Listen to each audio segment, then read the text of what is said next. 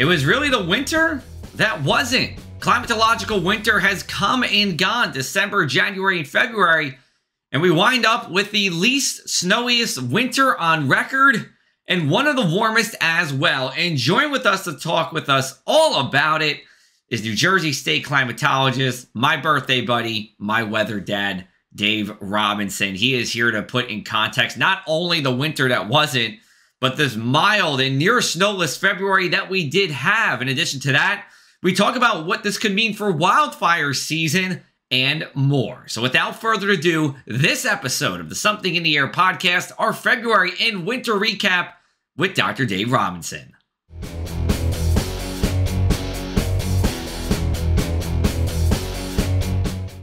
And we'll welcome back on New Jersey State Climatologist Dr. Dave Robinson. How's at Rutgers University? You know, Dr. Robinson, I like to tell people this was like the winter that wasn't. And as we go into March, kind of looks like March wants to, maybe make up for some lost time. What do you think about this winter so far, or winter that wasn't so far? Because you're a ski guy. Yeah. I think you correctly named it, the winterless winter in many respects, both looking at it from a temperature aspect and a snowfall aspect. But as I always say, March can snow, and we've seen some very notable snow events. 2018 had a very warm February, and we were hit with multiple snowstorms, particularly in the northern half of the state. Yes. Early and middle March. Yeah.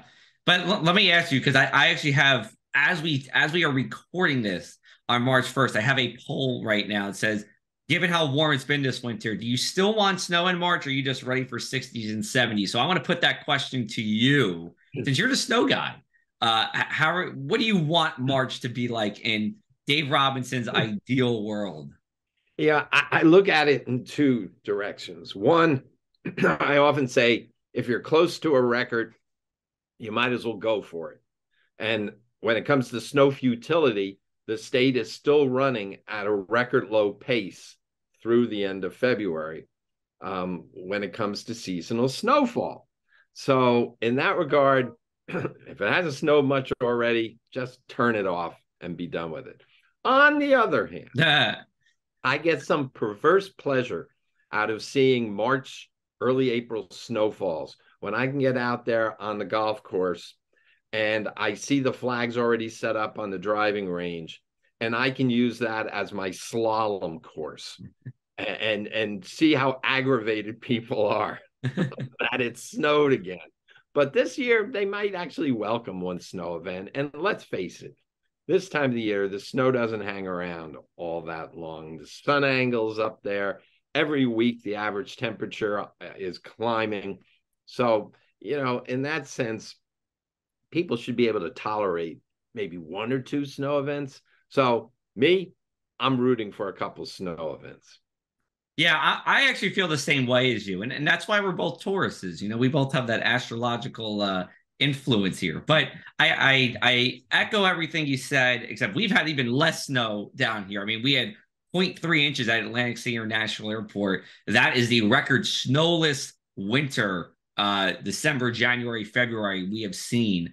But I do love March snow. I just love how bright it gets when you get snow on the ground in March. The sun's already kind of strong. The white reflects a lot of that light. It just looks like it's summer just by how bright it is out there, but you got snow on the ground. So I'm a fan of that. But let's talk briefly about the snowless winter we've had in South Jersey. We did have two events in February. I don't even know if event's the right word. It was like, you took a little pixie dust and just sprinkled it.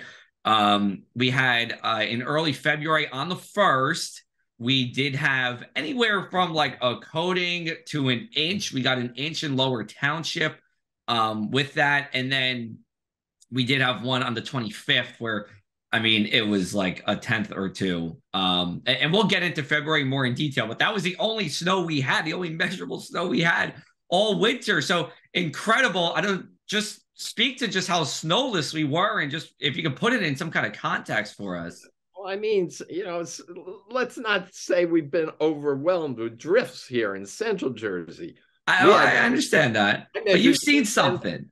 I measured 2/10 on the 1st of February and 1.3 inches on the 28th of February. And I can look over my shoulder and still see a little snow cover in the backyard Yeah. here on the 1st.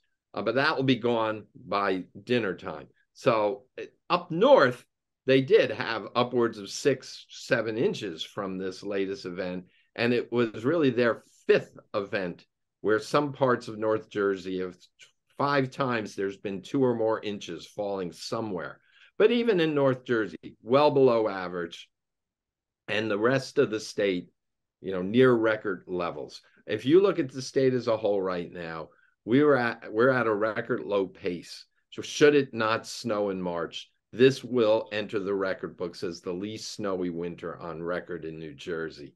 We're going after 1972, 73, 1997, 98, 1918, 1919, and really just a couple of years ago, we had, what was that, 2021? 1920 and 2021 was, I mean, down south, both of them were very snowless for us. Right. And of course, we know what 21, 22 kind of flipped the script. We do.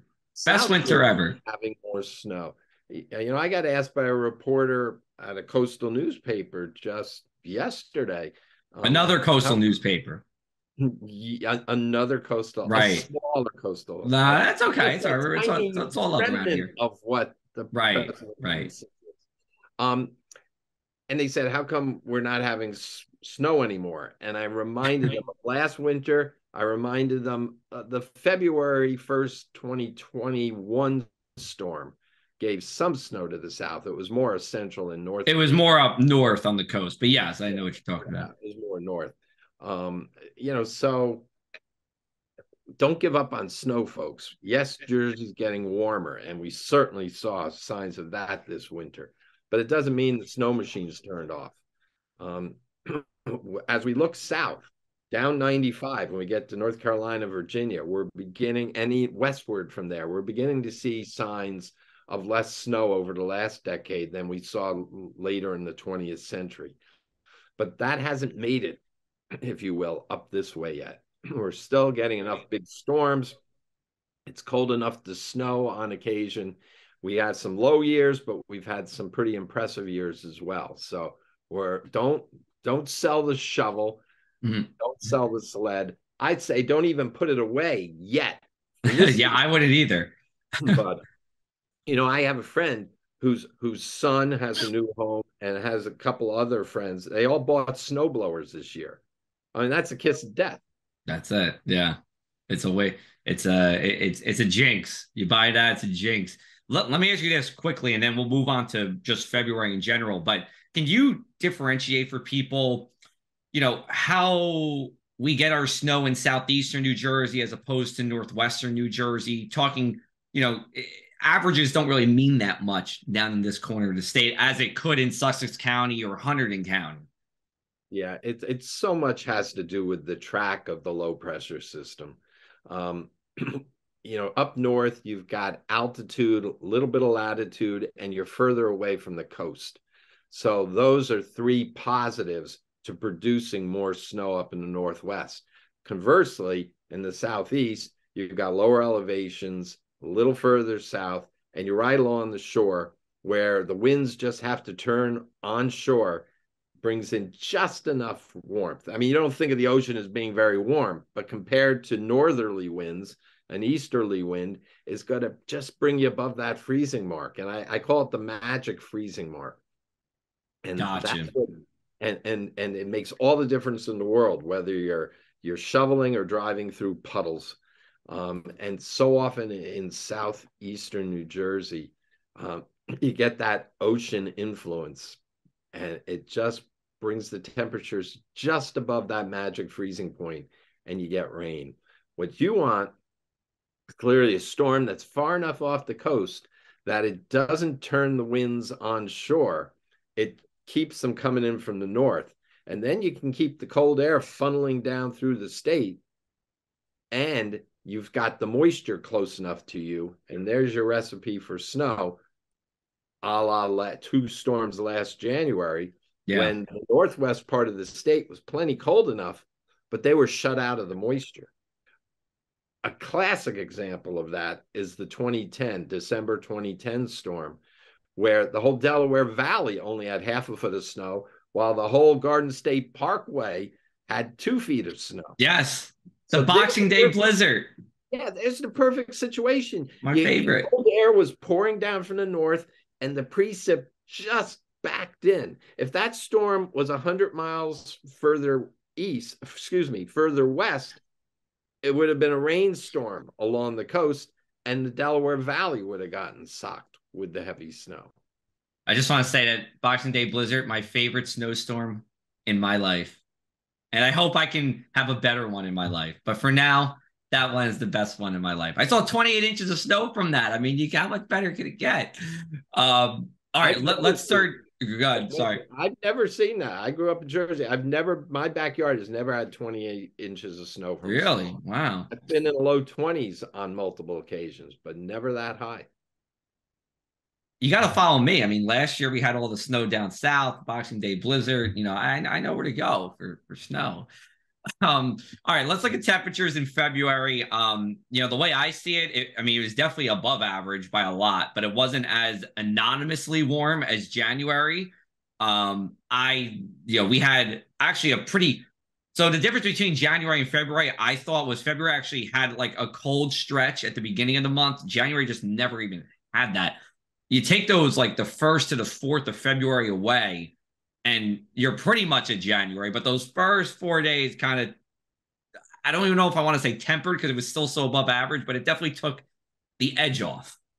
Well, it kept February out of first place for warm. Right, exactly. Because in Atlantic City, I looked, it was the 4th warmest. Not only goes back to the 50s, but at the marina that goes back to the 1870s. It tied for the 2nd warmest on record.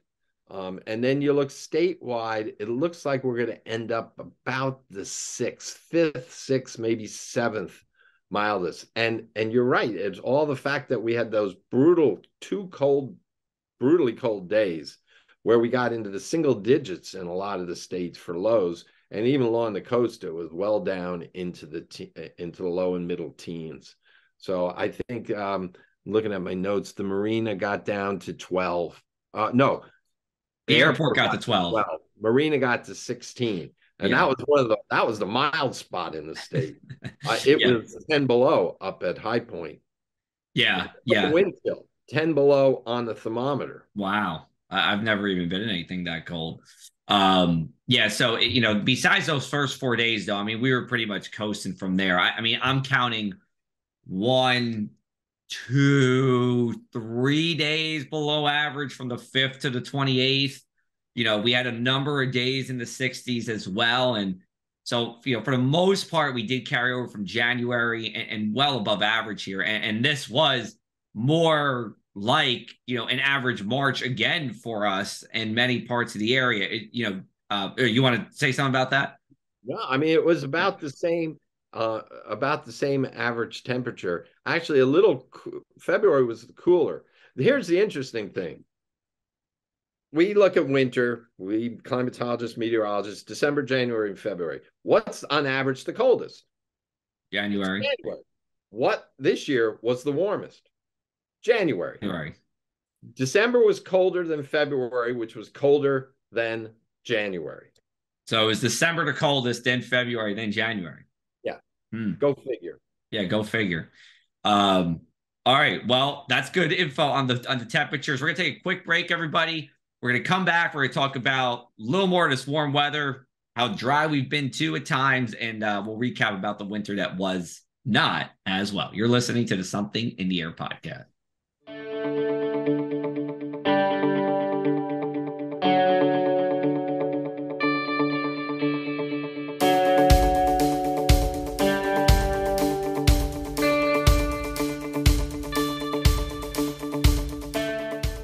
are are back with the Something in the Air podcast. You can catch these podcasts at the top of every month as New Jersey State Climatologist Dr. Dave Robinson and I recap the month that was. Sometimes we recap the season that was too, and we've been doing that today as well. We've been talking about February. We've been talking about the winter that wasn't. And anytime Dave Robinson has entered the chat, there is always something to talk about.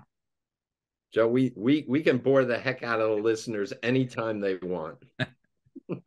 Listen, if you've been listening, since day one, and we're on like 5 years of this now, big kudos to you, because sometimes we really get in the weeds. We've been trying to do pretty good, not getting too in the weeds recently, but sometimes we like to dive in. It's just our excitement about the weather. Just we can't control it sometimes. We can't control it. I mean, well, we'll have to work on getting into the weeds again. That's disappointing if we're just being general in nature. Well, I agree with you there. I think there's a balance. What I'm saying is I think we've got a good balance, but maybe we should do like an extra episode where we really just dive into it.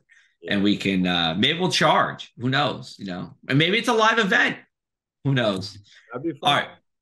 Let's talk about precipitation in February. A lot of this fell as rain, not snow, as we discussed before. We had 0.3 inches at Atlantic City International Airport, really up to an inch total anywhere in southeastern New Jersey. But looking at precipitation as a whole, we were pretty dry.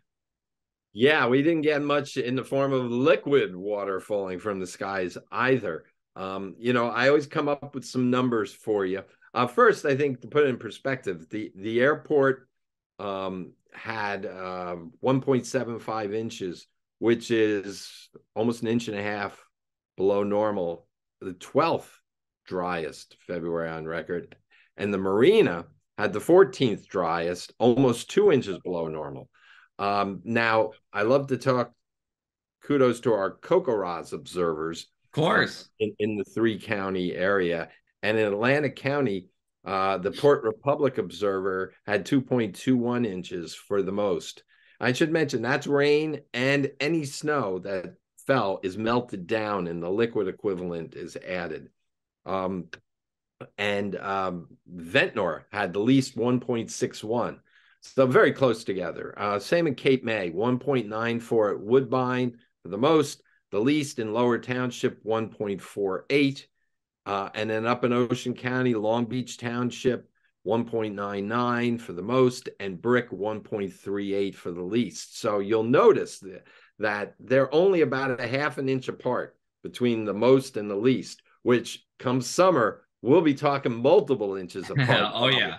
With the thunderstorms. Yeah. But this is very indicative of a pretty dry pattern, very few events that kind of hit the area in a uniform fashion.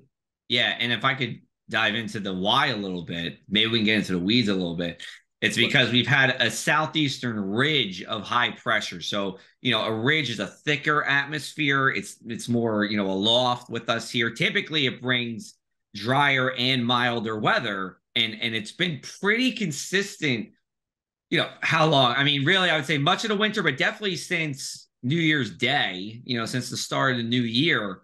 And that's why we've been dry here as well. And, it's been nice because it's been mild and we've had these dry days, but let's talk about, wildfires, because, you don't want to be too dry going into March as that sun gets higher and, it typically the humidity will lower more. You'll have more days with lower humidity. The New Jersey Forest Fire Service, and I'm going to see if I can pull the exact number for you. They've been doing prescribed burnings to really limit the impact of any, let's say, unsuspecting wildfires. If it happens by accident or by lightning, whatever, helps to limit the spread of that. But the Forest Fire Service has burned, I got the number here, 6,485 acres from January 1st to February 26th. That is the highest since 2020, which was another very mild winter we had. Yeah, no, that's interesting. I hadn't seen the 6,000, but put that in perspective. The forest fire that burned last June in South Jersey was about 14,500 acres. So they've almost burned, prescribed half of that. And that 14.5 acre fire was the most since 2007, the largest fire. So this shows you they're out there and they're taking advantage of the fact it's dry, but not dangerously dry at this time of the year. But as you suggested, if this pattern were to persist, they're going to have to start being much more careful as you get the later March and into April, because of the warmer temperatures and the drier fuel. And it gets pretty windy in the spring too. Not that it doesn't in the winter, but you've got these temperature contrasts in the spring that can sometimes give us windy days. So it looks like that pattern, and I'm really glad you mentioned that high pressure ridge off the southeast, because too often I've even been attributing this winter drier and milder and snow-free pattern to the storm track along the jet stream, which has been flowing out of the central part of the country up through the Great Lakes and off into eastern Canada. But if you think of it, that ridge of high pressure has helped to keep that jet stream to the north, and with that steering most of the moisture out of this, away from this area, and bringing the warm winds up, be it from the high pressure ridge or from the storms to our west. So they two really have gone hand in hand. We call a ridge and trough pattern. If you go out west, my buddies out there, they're complaining like mad about persistent wetness and persistent cold. And this is anywhere from the Front Range in Colorado out to Oregon. And of course, we know they've had twice the normal snowfall for the season already in the Sierra Nevadas of California. Hey, I mean, correct me if I'm wrong. I think Tucson, Arizona will be getting snow on the 2nd of March here. Well, they had snow about 2 weeks ago. Oh, okay. I have a friend. Someone be tracking that. You are the operator of the Rutgers Global Snow Lab. But I have a friend who moved out of Central Jersey when he retired a couple of years ago, simply because he couldn't stand winter. So I was giving him the business before 2 days ago, before we got the snow on the 27th to 28th, Tucson had more snow than New Brunswick. And I'm giving him the business.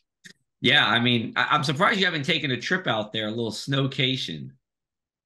That would be nice. I was in Denver and saw some snow back in early January. That is true.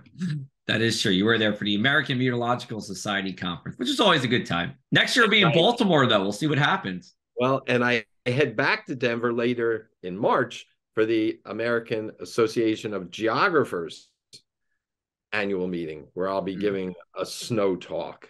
Right. What do you think's cooler? The the AMS meeting or the geographers meeting? AMS meeting. Oh, okay. You did. My geography colleagues, I'm in a geography department. Yeah. But I've been involved with AMS since I was in graduate school. Geography came a little bit later. Got it. Okay. I didn't think you were going to answer that so easily here. Well, I have to say, I'm out there getting the Lifetime Achievement Award of the Cryosphere Specialty Group of AAG. So okay, congratulations. I shouldn't be too dismissive of right. AAG. Well, the award is well deserved. Absolutely, of course. Let's as we wrap up here, let's get back to and zoom out to winter as a whole. So we talked about the snow. Let's talk about the temperatures. December, it might feel like a long time ago. We were actually below average in a number of spots in December. And then we really turned on the jets and was warm for January and February. So when we look back at climatological winter, where do we stand? Well, we don't have the final numbers yet, but it looks like we're going to be in the top 5. I would say we're a lock for one of the 5 warmest winters on record. However, we're not going to be number 1. 2001, 2002 was up there. 2020, 2021 was there. I'd say preliminarily we're going to be 3rd or 4th mildest. But notice I've mentioned other winters within the last decade or two. Right. We turned on those winter warm jets in the last couple of decades, and nothing is stopping it. Yeah, I mean, in a climate changing world, you're pretty much taking out, let's look at a 6-sided die, right? You take out the 1 and you put another 6 there. You can still, not roll 6, but your chances of rolling those 6s, those warmer temperatures, has a higher percentage. And that's essentially what we're doing here. Let me ask you this, if we could speculate for a second. If December was just average, would we be number 1? Yeah. Okay. If we hadn't had that cold spell right before the holidays and the holiday weekend in December, I think we might have made number 1. And then take out the cold couple of days at the beginning of February. But of course, you can't take them out. No, they occurred. So, right. And you can look back in the past at those situations as well. So I often sometimes smile when I say that, because I realize you can't take them away. They were part of the pattern. It broke down a couple of times, and we snuck in some Arctic air on 2 occasions, and some brutally cold Arctic air on some very strong winds. Yeah. But they were, what was most remarkable, I'd say, about the February cold snap wasn't necessarily how cold it got, was how quickly it warmed up. It was just remarkable. It just, we call it you and I know, it's a progressive pattern. Yes. There wasn't blocking in the North Atlantic, and things just scooted on through time and again. I was like, wash, rinse, dry, repeat. Wash, rinse, dry, repeat. And it's been that way all winter long. And every once in a while, you snuck in a little bit of cold air. But boy, it was a rather persistent pattern, which is very much what we see in our climate these days. Not necessarily the extremes, but when you get in a pattern, it can be very persistent. Yeah, well, I'll say this too, and I said this on socials. For February, most of it was the early part of the week was mild. Wednesday, Thursday was very mild. Storm comes Thursday night or Friday. Friday temperatures fall all day long. Saturday's cold, and then we already start to dig out of it by Sunday here. And that was pretty much the case. Definitely the last 3 weeks of February. Doesn't look like to be the case this week, but it could be close depending on the track of the storm system. Yeah. So we're going to wrap it up here. We'll be back with you guys at the beginning of April to talk about the March that was or wasn't. We'll see if March ends up being more of a wintry month finally as we try to dig out here. And we'll talk to you all about, again, that month as we get into spring. So for New Jersey State Climatologist Dr. Dave Robinson, I'm Meteorologist Joe Martucci. Thanks for listening to the Something in the Air podcast.